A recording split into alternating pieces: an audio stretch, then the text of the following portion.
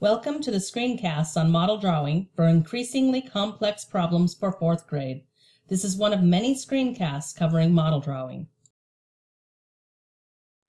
If you are new to model drawing, I recommend that you first view the model drawing for 2nd and 3rd grade screencasts. Both videos can be found on the same website where this video is posted. This is the website address. Our first model drawing problem is a multiplication problem. It reads, a ribbon that's 1,530 inches long is cut into two pieces. The length of one piece is 2 times the length of the other. What is the length of the longer piece? The first step is to write a sentence statement. Since we have to find out the answer to the question, what is the length of the longer piece, my sentence statement will be, the longer piece of ribbon is blank inches long. Now I'm ready to identify the important information. We have a ribbon that starts out 1,530 inches long and then is cut into two pieces. One of the pieces is 2 times the length of the other piece. Since I know this is a multiplication problem, I'm going to start out with both pieces of ribbon the same length, and then I will adjust them. Since one piece is 2 times the length of the other, I'm going to add another same size length to this first piece here. Next, I'll put the question mark in for the longer piece, because that's what we have to find.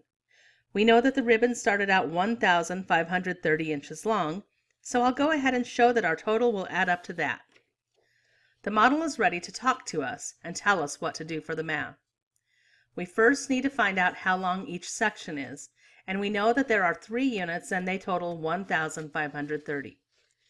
That means that 1 unit will be 1,530 divided by 3, which is 510 inches. Now we can fill those unit bars in.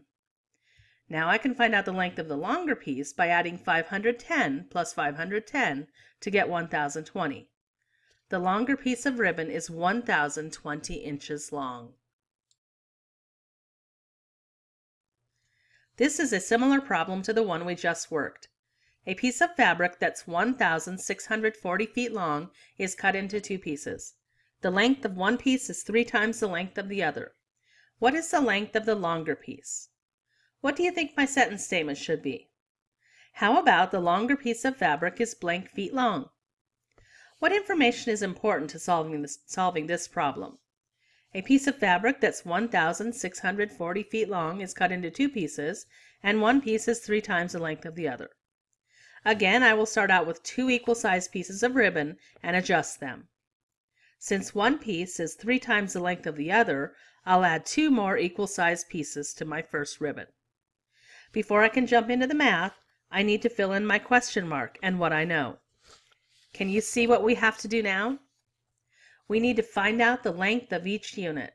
Since I know that 4 units, that's how many we have, is equal to 1,640 feet, that means that 1 unit equals 1,640 divided by 4, which is 410.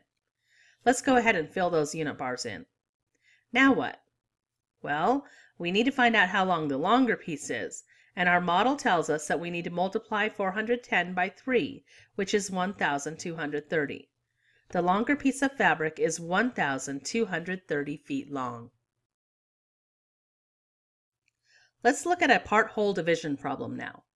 A man divided his fortune of $92,000 into 8 equal parts.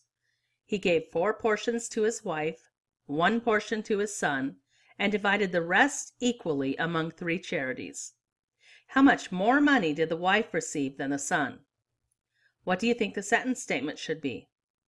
How about the wife received blank more dollars than the son? What do you think the important information is in this problem? The fortune is divided into 8 equal parts, 4 go to his wife, 1 to his son, and the rest is divided equally among 3 charities. We also want to be very aware that we are being asked to find out not how much money the wife received, but how much more she received than the son. Since this is a division problem, I should start out with my whole, so I drew 1 unit bar to represent $92,000. Next, we are told that it was divided into 8 equal-sized pieces, so this is what it looks like now. Now I'll designate each unit to their respective recipients. His wife gets 4 units, his son gets 1, and the remaining 3 go to charity. Since we need to find out how much more the wife received than the son, I will cross out the units they have in common, and you can see that she has 3 more units than he does. Now I need to fill in my question mark. My next step is to figure out how much each unit is worth. If 8 units are equal to $92,000, then 1 unit is equal to $92,000 divided by 8 units total, which is $11,500. Each unit is equal to $11,500. I think I'd be satisfied with even 1 share of this gentleman's fortune. What about you? The final step is to calculate how much more the wife received. Since she received 3 more units, 3 times $11,500 equals $34,500. The wife received $34,500 more than the son. This problem is just like the last one. A woman divided her collection of 1,200 books into 10 equal parts. She gave 3 portions to her husband, 4 portions to her daughter, and the rest equally to 3 nieces. How many books did her daughter receive? What should my problem statement be? How about her daughter received blank books? What is the important information in this problem?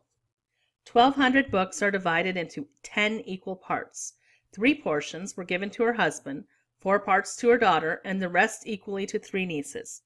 Again, this is a division problem, so we'll start with our whole of 1,200 books. Now we have to divide it. How many ways? That's right, 10. Now let's designate which parts go to each person. 3 parts to her husband, 4 parts to her daughter, and 3 parts to her nieces. Where does the question mark go? That's right, we need to know how many books her daughter gets, so we bracket those pieces and put our question mark. Can you see what our first step will be? Yes, I need to find out how many books are in each portion.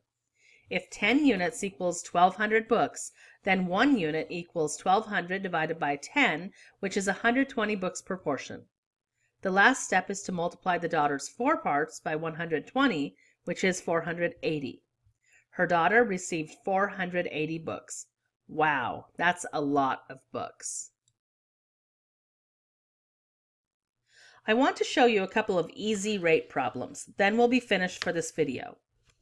Andrew can type 55 words per minute. How many words can he type in 8 minutes? My sentence statement will be, Andrew can type blank words in 8 minutes. The important information is that he can type 55 words per minute. Rate problems look a little different with bar modeling, but they still make a whole lot of sense and give the problem solver a picture to follow in solving the problem. I'll start with what we know. We know that Andrew can type 55 words in 1 minute. That's pretty simple, isn't it? Now we want to find out how many words he types in 8 minutes. Well, we already have 1 minute, so let's just add on 7 more minute units. 2, 3, 4, 5, 6, 7, 8. Now it's easy to see how many words Andrew types in 8 minutes because the units are talking, so to speak. We will simply multiply 55 times 8, which is 440. Andrew can type 440 words in 8 minutes. This is the last one, and it's just like the last problem. I want you to pause the video and solve this problem on your own. When you are finished, restart the video and check your answer. Did you remember to write your problem statement? Did you identify the important information? Did you start with 1 unit bar representing 15 poems and 1 hour? Did you add 2 more unit bars onto it? And finally, did you multiply 15 times 3 to find that Eddie can write 45 poems in 3 hours? This concludes our 4th grade model drawing screencast.